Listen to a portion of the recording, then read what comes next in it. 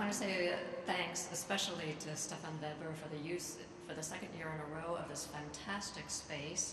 I'd also like to thank Anna Eckelhoff, who was right here, and Farana for putting together the Ramadan nights. The definition for Nathalie Handal's poetry is that she defies definition in many different ways. Born in Haiti of Palestinian descent, Nathalie Handal has lived on 4 different continents and in many different linguistic, cultural, and religious spaces. And her poetry is about this act of border crossing. Her poetry moves from English to Spanish to French to Arabic and back into English. And what I find amazing is that when we read this poetry, we do this border crossing with her. And even if some of us, including myself, don't know all of these languages, what is amazing to me is that it doesn't seem strange anymore. You know, the languages blend into each other.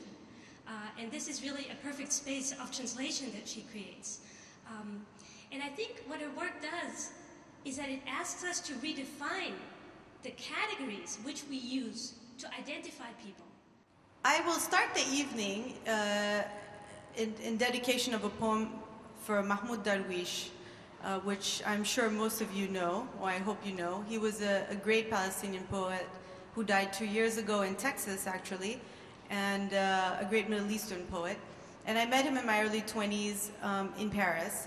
And I'd like to start the evening dedicating this poem to him. It's called Une fois Paris. At the door you greet me, un vin de verre rouge. I look at the shadows that might have followed us, look for the wall behind us, in front of us. We sit at un quiz between us. It's midnight or it's late, it's morning or it's day. Silence has torn our voices. Paris is cold. The dark begins early, Place des États-Unis. Trees losing leaves, a bird with wings growing in our hands. A desire, the echo of a gunshot, a river.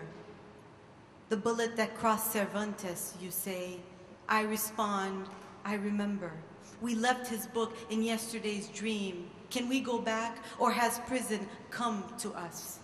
Who are we if the earth is trapped in an unsigned painting? Where are your eyes, passion, palm, breath? Only Paris allows us to believe in such metaphors. We envy those who walk past by us so easily. They sleep in their beds as we look for ours. Home is farther than us. Orange blossoms, olives, and coffee.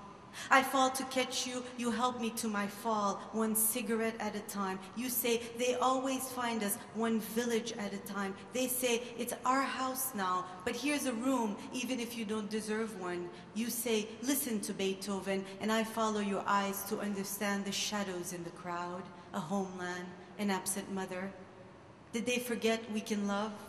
Ave Maria is playing. You give me a poem about a girl you loved. The windows feeling with evening, with wound. Wound filled with echo. Echo filled with cry. I move closer to you. I wish I could sleep in the place that sleeps deep in your hand. I wish I held your mother's hand, my father's hand. I wish I saw Carmel from your eyes, the girl you kissed, 60 winters, summers, raindrops piling in our prayers, in the footsteps we are forbidden to have. The birds are coming today, you tell me. The land is smaller than the land, smaller, still smaller than our movements. I call your name and you answer, death. You have beaten death at its game. The freedom that took you takes you, and I find the colors of a faded map. You never say farewell, never cross, just cross. We meet death so it doesn't meet us. We close the door, think of the groves, the verses we will write, the letters we will not send. Insha'Allah, you say, à bientôt. Insha'Allah, I say, the land speaks Arabic.